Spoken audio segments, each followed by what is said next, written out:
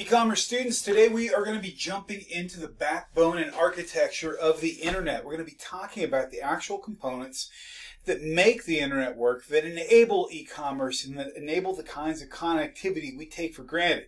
In other words, you're going to be looking behind the curtain to see what really powers the wizard, if you know that analogy. Or I'm dating myself, it could be happening. What are our objectives? Our objectives really are to understand how all these components of the internet function together, to give us things like domains, to give us things like IP addresses, and to allow the internet to serve as an e-commerce platform. We're also going to talk about the difference between client-server computing versus traditional or old-school networks, and how all of this together, centralized computing essentially, enables things like mobile e-commerce. We're going to talk about cloud computing and how that's been an enabler for small portable devices to become powerful parts of e-commerce. We're going to be moving fast in this chapter because a lot of this is important but straightforward. So buckle up and keep your hands and feet inside the ride until it comes to a complete stop. We all like to think we know what the internet is, but what is the internet really? The internet and the World Wide Web are not the same thing. The internet has been around in one form or another since the 1960s.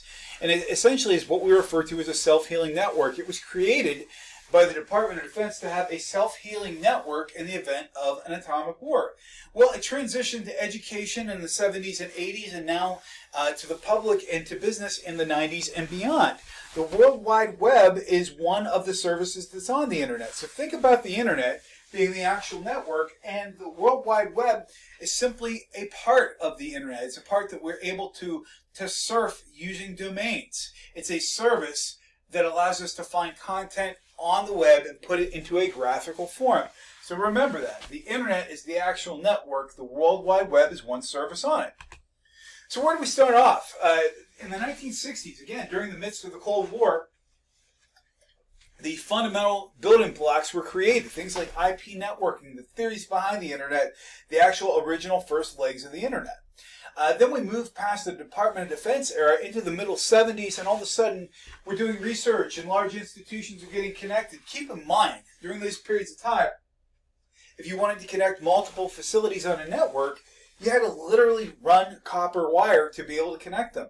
The internet was a way that we could have a network that multiple people could maintain, and we could have essentially universal connectivity. But during this period, it was mainly college campuses and some companies, researchers that had access. And then 1995, for points of this class, for the purposes of this class, we say that is the year that e-commerce went mainstream, because that's the year when en masse people started getting online. 1995. Seems like so recent for some of us. So what are the key concepts behind it? The biggest one that really changed the game is IP networking. And the idea being that we could have content that was addressable with numbers similar to telephone numbers, that we would be able to access content from anywhere. And IP networking uses a protocol called TCP/IP. That's Transmit Control Protocol, Internet Protocol. It's essentially the way of addressing pages so that we can get from one place to another on the internet. And the three concepts that made this possible were packet switching, which we're going to discuss in a moment, the actual protocol itself, and the idea of centralized computing. So what is packet switching? When we make a phone call, at least in the old analog telephone era, when you'd hear a dial tone and pick up a phone, that was an analog call, meaning you directly connect one circuit to another. If I was calling you, you couldn't talk to anybody else while we were talking because the circuit was just between the two of us. Packet switching instead uses networks like telephone networks to be able to break up millions of different communications into what we refer to as packets, and they travel between each other. So we're essentially, the analogy I would use, we're breaking things into molecules and breaking them up and then reassembling them. Well, why do we have to do this on the internet? Because not all information on the internet takes the same route to get where it ends up, which is also why we use routers. So think of it like this. When we're communicating, and we'll illustrate this in this chapter as well, when we're communicating, we're breaking our communications down into smaller chunks, spreading out over multiple pathways and reassembling it in the right order on the other end. And it makes better use of our time. So it's the idea being we can have multiple conversations going on at once in and around each other. So let's talk about the difference. In the traditional circuit switched world, You could have one computer talking to another at any given point in time. So the computers themselves had to have a linear connection. While one computer is talking to a second, a third cannot communicate.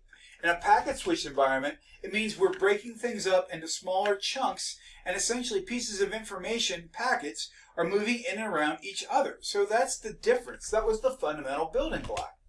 So in terms of packet switching, also got us into digital or binary communications.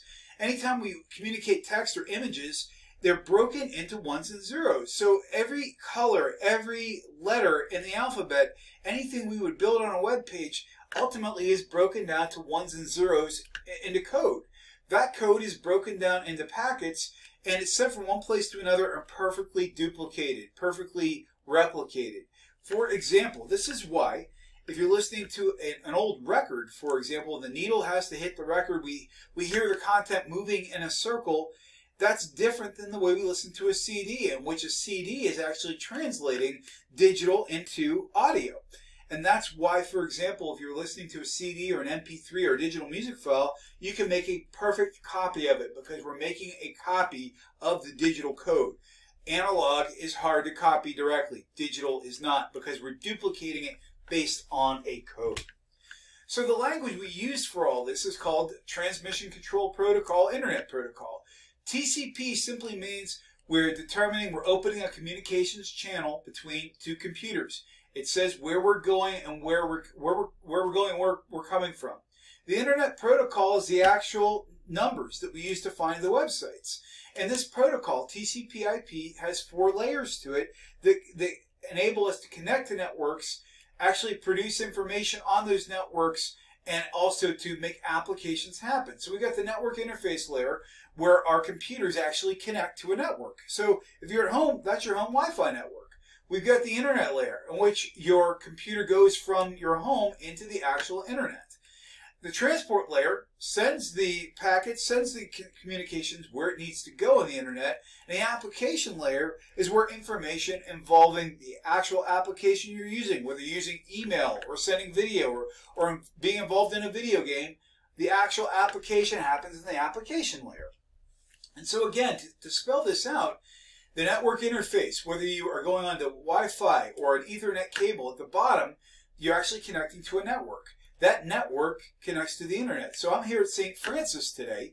I'm connecting into my computer. My computer connects over Wi-Fi, and we're still on the local campus. From there, it goes out to the internet and the internet layer.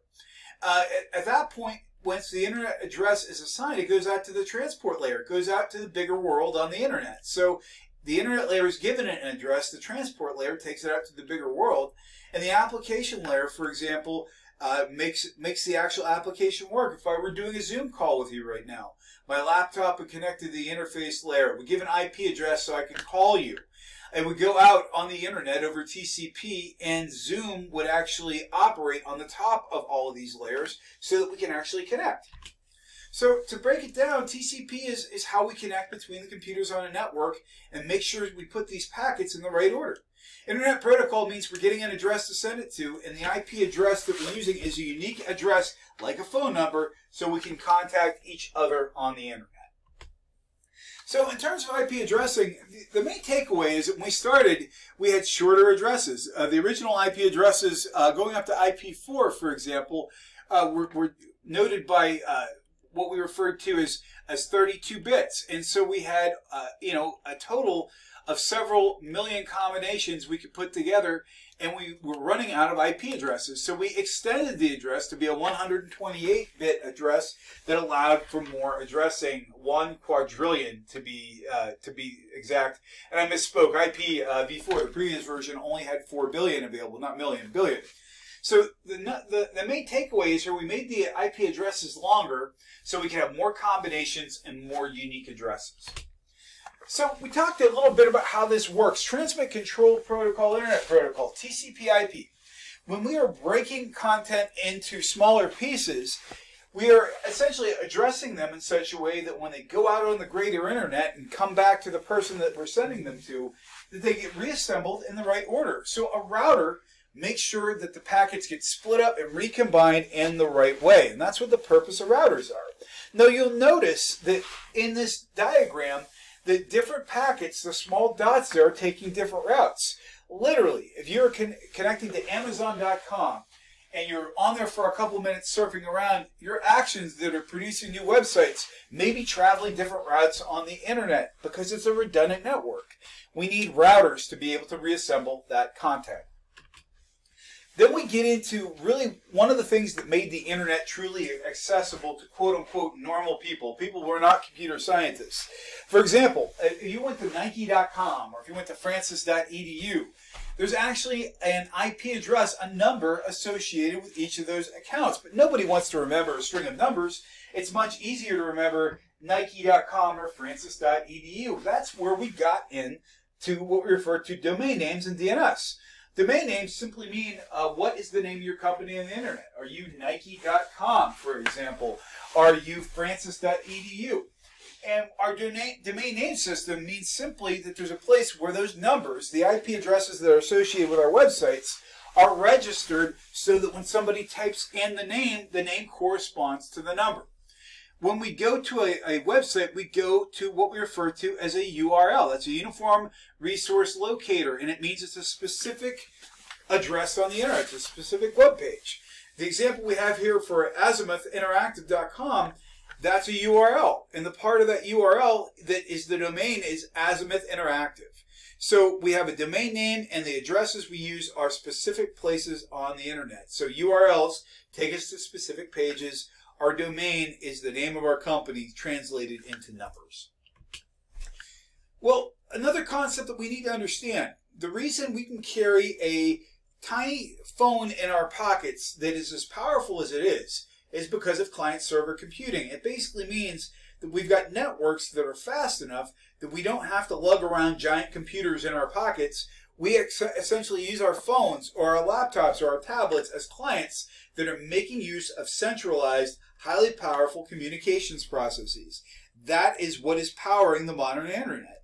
We generically refer to this as cloud computing, meaning that all of your technology, including your heavy-duty processing power, your powerful computers, don't exist in your pocket. They exist out in the cloud, and this is client-server computing. That's what's enabled the mobile platform to take off. When we think about it, right now, for example, we can watch videos, we can do shopping, we can do just about anything, video calls on our iPhones because of cloud computing, because of client-server computing. This was a very disruptive technology. When the iPhone first hit in 2007, it wasn't the first smartphone, but it was the one that really took off, the one that people could resonate with because it was fun, it was capable, and it was taking things to the next level. It was a disruptive technology, particularly for the growth of the PC industry and for conventional telephones. And now, at this point in time, it's a very common part of reality for most people. So, when we talk about cloud computing and client-server computing, what this also means is a lot of the things we would normally have to have run locally, we can now put out in the cloud. The best example I can think of are things like email. In the old days, you would have maintained an email server for your own company, and highly secure companies still do, but a lot of folks just subcontract to Microsoft or Google because the networks are powerful enough that why would we maintain that in-house? We refer to that as software as a service. If you are not maintaining any of your own in-house computing, perhaps you outsource your entire infrastructure. Your telephones and everything can be infrastructure as a service. And platform as a service means you might not even have much in the way of software on your own computer, but you're logging into a terminal. For example, if I can use a Google Chromebook, which has a very minimal operating system, and I can still do all my work remotely, the platform might actually be a platform as a service. And we've got all kinds of types of clouds. Some companies maintain their own cloud computing. Some people use hybrids, a little of both, and some completely maintain their own systems out in the cloud. Highly secure environments, for example, might not trust Microsoft or Google. So what are the drawbacks?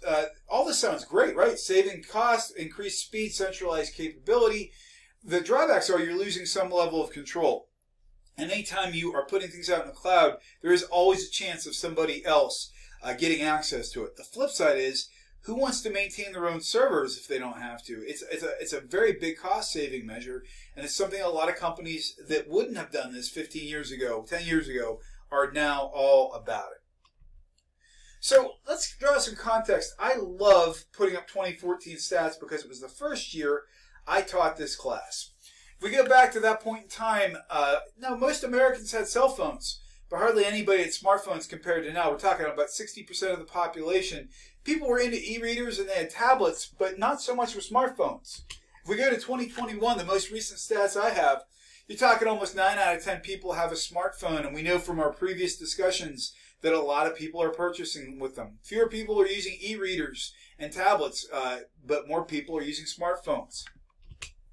What else is driving this revolution? We're seeing now that more people are just saying, why am I using a company computer? I'm bringing my own computer to work, which means I can also do things like private and personal web browsing and the office. We're also seeing that more of our non-computer devices are becoming computers. Our cars, our refrigerators, even our billboards. We're seeing now that a lot of these things are essentially smart connected devices, and we refer to that as the Internet of Things. Well, there are other protocols we're not going to spend a lot of time on, but you need to know that they enabled a lot of good things to happen on the Internet. We talked about HTTP, Hypertext Protocol, which basically gave us the ability to create universal web pages. Email servers, whether you're using SMTP, POP, or IMAP, they're based on standards, and that means no matter what kind of email you have, we can exchange email with each other. Then we've got things like file transfer protocol. Prior to really quick internet connections, a lot of people, for example, were using FTP to establish sessions so they could exchange files online. And again, a secure socket layer, we're going to be talking about that in a security chapter, the idea that there are ways to have more secure communications. We've also got utility programs as well. For example, ping and tracer, also known as traceroute, means you can track how traffic moves across the internet. So in terms of the infrastructure itself, because this is not a networking class, it's not even a computer science class, we are going to be covering this at a very superficial layer. We know that we talked about the 4 layers of IP networking, for example. We're going to talk about the hourglass approach here in terms of the way that the network actually communicates, the way networks generally communicate, and how there's a bottleneck in the middle. I think this is best when it's illustrated. For example, we know our layer 1, we're talking about physical connections to the internet. We know when we get to layer 2, we're talking about actually the IP connection, the place we go from physical network connection to getting out on the internet. When we get to middleware, in the middle, we see the transportation services and representation standards. Why is that in an hourglass? That's where traffic slows down. For example, if we're on the local network here at St. Francis University, we've got a very robust network and things move very quickly. When you get to the internet, however, because the internet itself is a shared network, it's going to slow down based on overall usage. And what else slows us down? The amount of storage we have available, the amount of security, the more you're asking to move over a network. For example, if you're doing security, if you're doing SSL, if you're requiring encryption, all of that eats up your available bandwidth. The best way to look at it is if we are thinking about the internet as a pipe, only so much water will fit through the pipe at any given point in time. And if everybody wants the water, there's less to go around. And so things like security, things like encryption take more of that water, and the pipe is only so big. If we go to layer 4, where the things that we're hitting on the internet are, whether they're the actual web browsers, whether it's media players, etc., all that stuff on the top, again, is limited by the connection. So on the bottom, just to give you some context, here I am on my local internet connection at St. Francis University, my local network connection. I'm going out to the big bad internet, but so is everybody else. I have to use all of these things to get out to the internet. How much storage I've got left on my computer, or RAM, for example. How many security aspects I need to go through. And I want to browse the web. I want to check my email. I want to watch videos. All of these are based somewhere else, meaning I'm accessing somebody else's server. And ultimately, it's going to be slowed down by the hourglass in the middle. So in terms of how all this works, once we get out of our local area, once we get out of our office or our CAN stands for Campus Area Network, we've got some sort of connection to the greater internet. You might have, in the old days, something called a T1 line. The bottom line is everybody on this office or on this campus is going out to one shared connection to the internet. That shared connection to the internet goes out to a bigger host who distributes internet, who goes out to a regional hub, ultimately to the backbone. And this is something that not a lot of people realize, but most of the major backbones of the internet are located in big cities. For example, during 9/11, back in 2001, we had major internet disruptions on the East Coast because the Twin Towers were hit in New York, and many major communications pipelines, IXPs, went through those areas. It took a long time to get them reconnected. So again, you could have really, really fast speeds on your local network. You're communicating between computers and file storage locally, but when you get out past your connection to the internet, it could slow down based on the overall size of your pipeline to the internet, but also based on the amount of people that are on it at any given point in time. Here at St. Francis, we go out on a fiber connection between Loretto, PA, to our IXP, which is at Carnegie Mellon, the Pittsburgh Supercomputing Center, which is connected directly to the backbone of the internet. In the same manner, when you buy home internet, whether you're buying from Atlantic Broadband or Comcast or BreezeLine or Verizon, all of that goes out to your local provider who's either connecting you through DSL or cable or Fios to your home network. And these tend to be smaller connections than what go to businesses as well. So you've got multiple places where your connection can slow down. The internet backbone itself, I'm not going to spend a lot of time on this other than to say it's generally fiber optic because it's the fastest potential way to move data. Fiber optics, which is essentially moving at the speed of light. And we call those Tier 1 internet service providers. Those are people who are actually connected to the main backbones of the internet. And we get between here and Europe, for example, with undersea links. There's many, many connections to the internet all over. Internet exchange points essentially are where regional connections get back to those Tier 1s. So, for example, if our regional connection here was Verizon, Verizon gets connected back to a major main leg of the internet, someplace like CMU. And again, I'm not expecting you to know all this stuff verbatim, but just know there's multiple steps and tiers of internet connectivity. So in terms of the retail providers, these are folks, whether it's Comcast, AT&T, whoever's in your neighborhood, essentially they're reselling internet that they're getting from Tier 2 and Tier 1 providers. And then we also have places, for example, that are not covered well by major providers. And you might even have a local independent company. They tend to have slower service, for example. And the ways that we get connected at home. We talk about narrowband. We're talking about essentially people who are using dial-up internet. You get to broadband. It's anything that gets into multiple megabits per second. That's broadband. And the broadband can take multiple forms. For example, digital subscriber line, DSL.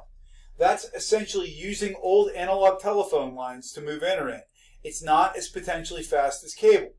Cable is literally using coaxial cable, the same cable that carries television signals into your house. It can carry faster speeds. And then you got satellite internet, which works pretty well for downloads, but not so good for uploads. And so, again, where you live is going to depend, your amount of your connectivity is going to depend a lot of the time where you live. So the campus area networks, again, they can be fast because we locally have control of our networks. Again, we have, at St. Francis, all of our buildings are networks, and your offices, they're all networked. It's only competing with local traffic. Your local area network essentially allows everybody in your organization to connect to each other and to a centralized internet connection. And again, it comes down to the idea that what is locally happening might be faster than your actual connection to the internet. Then we get into mobile internet access. We're either talking about things like cellular networks or we're talking about Wi-Fi.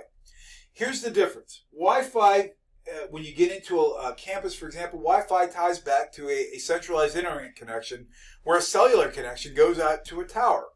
What a lot of people don't realize when you're connecting to cellular internet, the speeds can vary based on things like how many leaves are on the trees. It can vary based on weather patterns, and it can vary based on how many people are actually connected at any given point in time. All wireless communications at some level is line of sight. Our local area networks at this point in time are using what we refer to as 802.11. All this means is that these are low power connections, which means they're not licensed by the FCC. Anybody can put up a Wi-Fi access point, and it takes more than to cover an area because it's not licensed spectrum.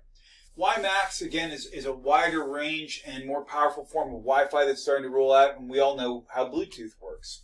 In terms of Wi-Fi, again, if you're getting Wi-Fi at home, ultimately, you've got all your computers and tablets connecting to an access point that then goes out to the internet. If your internet is out, you still might be able to connect to your local access point, but the reason you're not getting out is because the local connection is working, but not the larger connection. So what are we looking at now? We've got large swaths of the world, for example, that don't have good connectivity. And so there's ways that providers are trying to counter this. Google actually has something called Project Loon, where they're experimenting with using balloons, essentially as access points. You can put up high-altitude balloons that will beam Wi-Fi down to people on the ground. Facebook is trying to do something similar with other kinds of aircraft, including drones. And again, Microsoft also has the idea of doing something similar to what Google is doing. All of these companies want to get internet into places like the developing world. Why? So they can build more customers to their services. Then we have the Internet of Things. And again, this is a trend that started a while ago, but is really kind of hitting its zenith now with things like smart televisions, for example, smart refrigerators. And this is really going to be where we're headed over the next period of time. Because, for example, just the very fact that most people have a Ring camera at home that they can access from their smartphone indicates we're doing an awful lot on the internet that does not involve using a personal computer anymore. And so all of these things are becoming standards-based now. So, for example, there are light fixtures you can buy that are compatible with Alexa.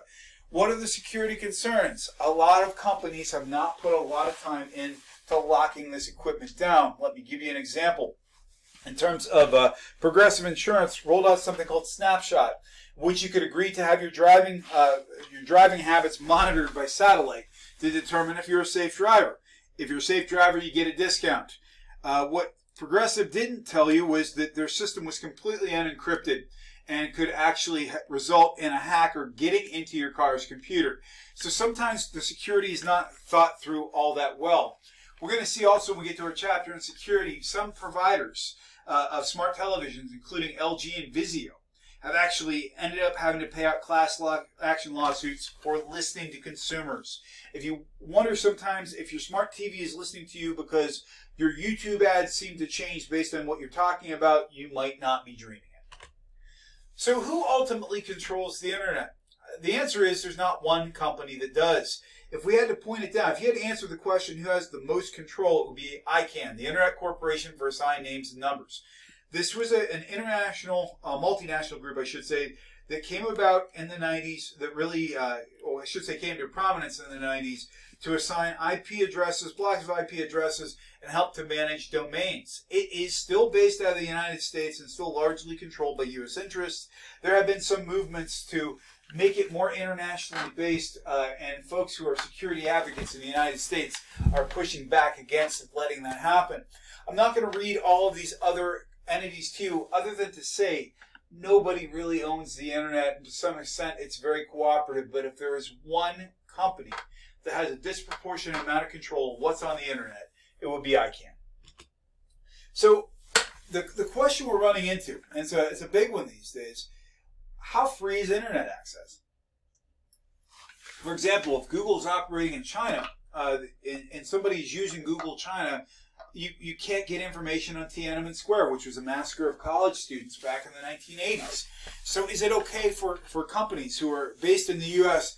to be monitoring and censoring internet? In terms of surveillance in general, whether it's social networks, whether it is our internet service providers, we in the United States do not enjoy an internet user's Bill of Rights. There is no guaranteed privacy in the internet.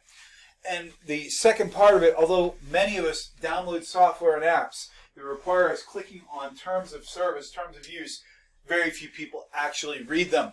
And so how do we control the flow of information over different rules in different countries? The answer is it's not simple. So what are some of the limitations of our current internet? It's still a shared network. There are still people who do not have access to broadband. We've got limited selection of providers. For example, we like to talk about a free market and competition builds innovation.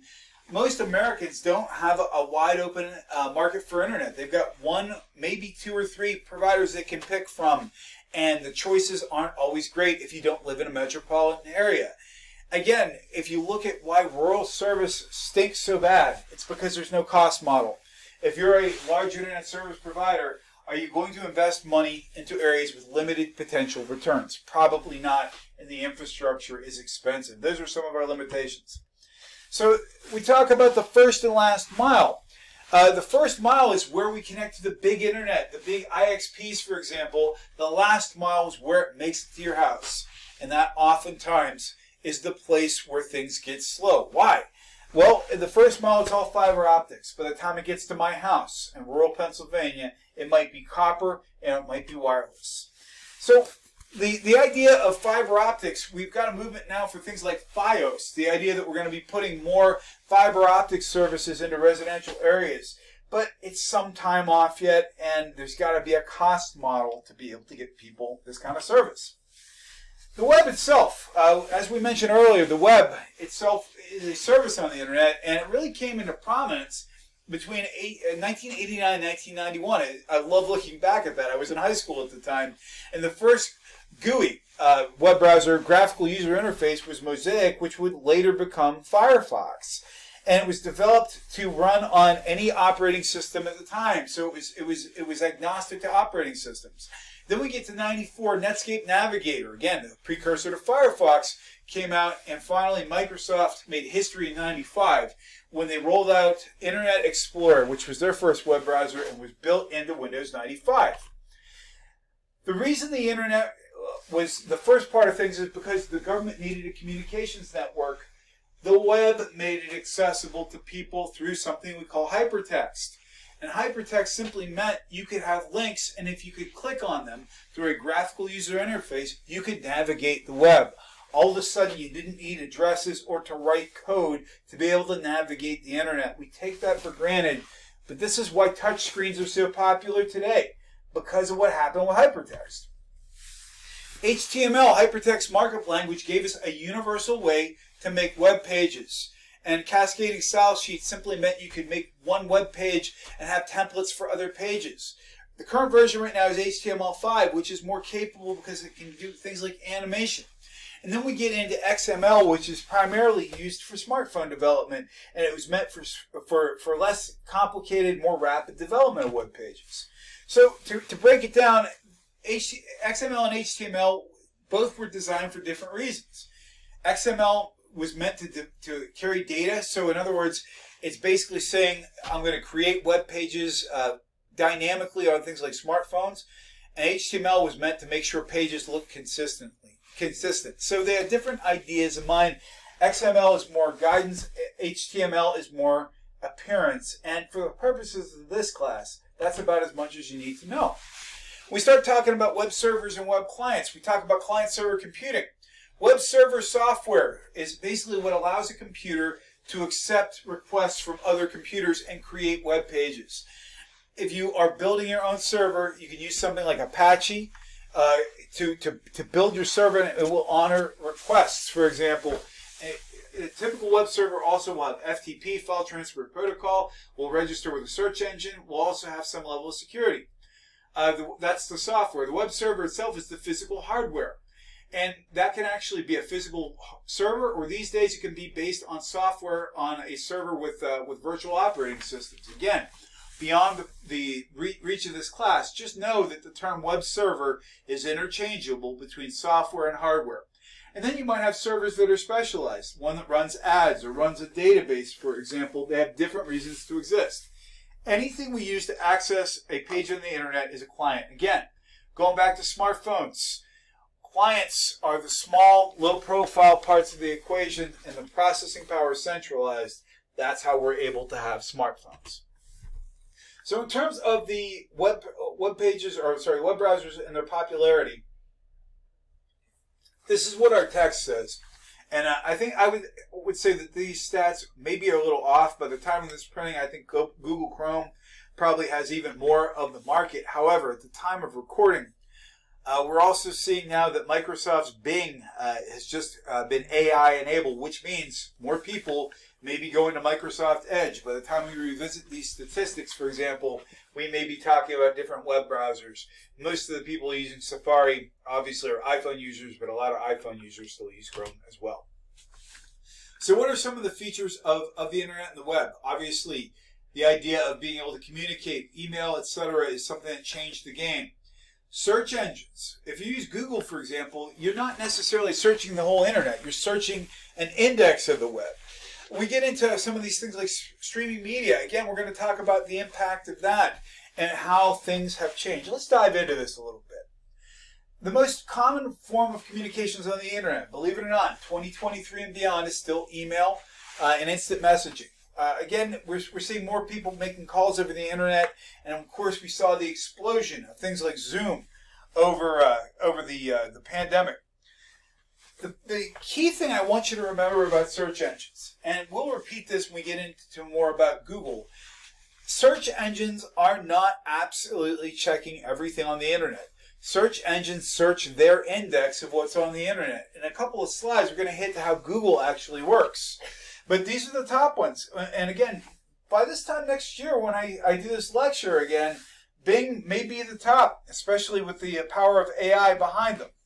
How does Google work? Essentially, Google, and I won't read this diagram to you because I'm going to hopefully have you watch a video about this as well.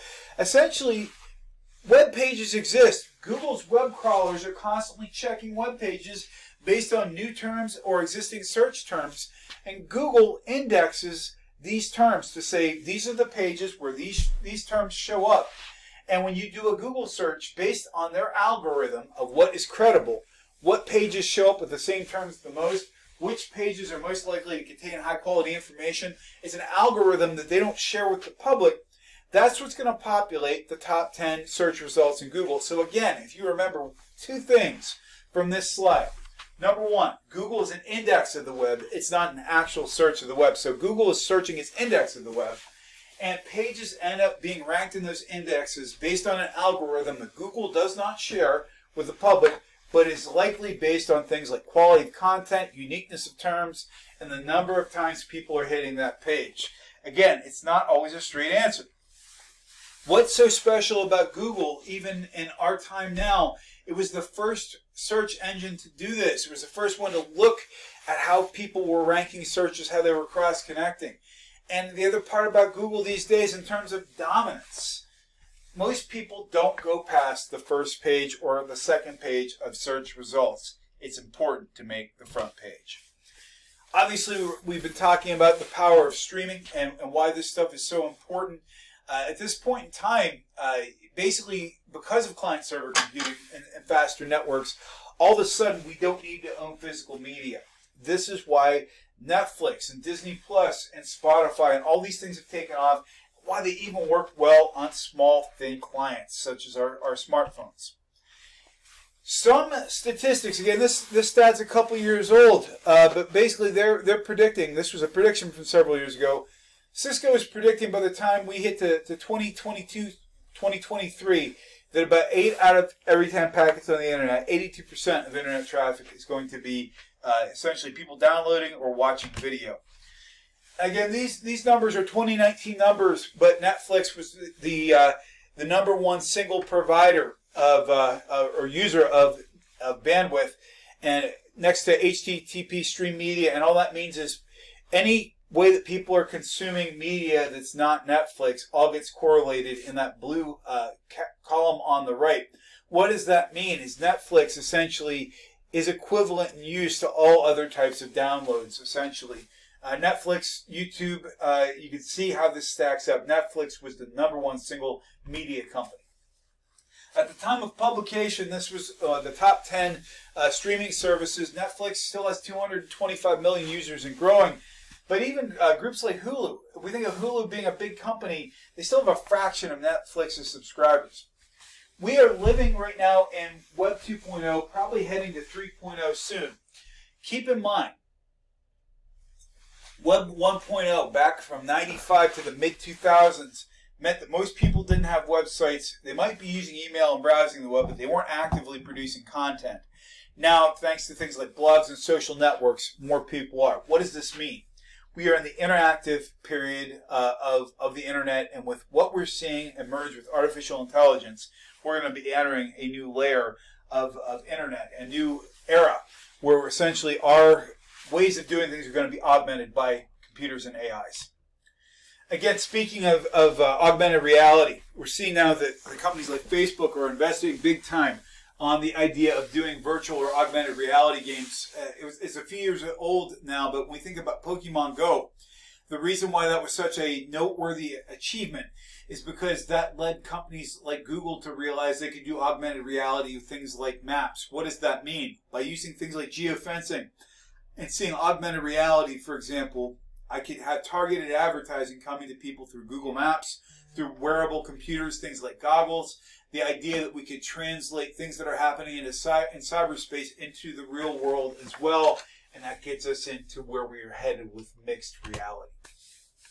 That also brings us to the point now, again, with AI, that is becoming more and more powerful. Almost everybody who owns a smartphone is making use of some kind of AI, whether you're using Siri or Alexa.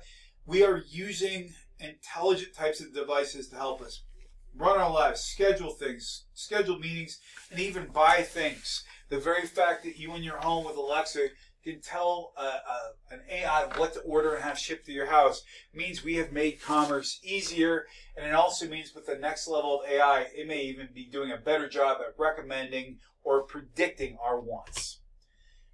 I list this up, I don't know how many of you have seen this. It started back in about 2021. In China now, they've got real-time AI that is actually making news broadcasts. What you're seeing on the screen here is a rendered human being that reads the state news to people at night. And so we're seeing the idea now that we're going to have real-time AIs existing and even appearing as human beings. This is not science fiction. It's happening all around us. What are some of the implications? How much of our own thinking are we doing at this point?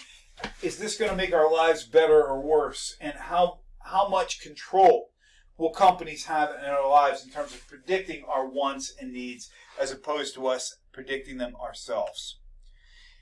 The apps that we're dealing with on our phones these days, we all know there are security concerns and there are plenty of places to get them. It also means if you are a major brand, having an app can help you beat Google's algorithm, because if somebody likes your product enough, maybe they don't even need to use Google to get to you. And again, this is a very superficial overview of the architectures behind the internet. Why do we need to know about this stuff? Because we want to make sure we're leveraging it to the best of our ability, making good decisions for our companies, and also staying connected for us and our customers. I thank you for your time and attention, and I hope you have a wonderful rest of your day.